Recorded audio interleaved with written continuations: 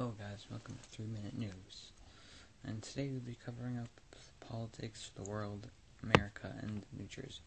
So let's go first with politics. Trump wins Nevada and South Carolina. He's also in New Hampshire, so he could be winning the presidential election 2016, or at least for a Republican nominee. Jeb Bush is out, if I didn't mention in the last episode. Carson and Kasich are the low of the polls, they could be getting out soon. And Marco Rubio was second in the last one, and Ted Cruz is third. And Cruz and Kasich probably drop out soon. And LNJ lawmaker wants to lower the drinking age in New Jersey. I'm sorry, that's a little shaky.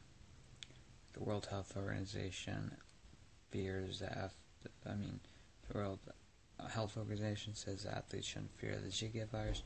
Well, in Rio this year, which is the Olympics 2016 in the U.S., Obama gives a hint to Democrats and Republicans about a new Supreme Court justice.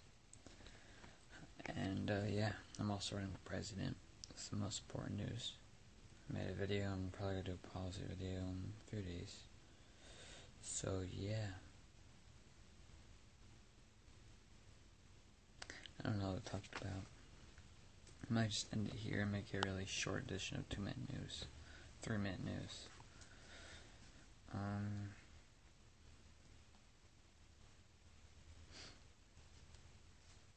I guess fine.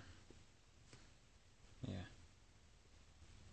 Vote for me 2016, better than Trump. Hashtag better than Trump.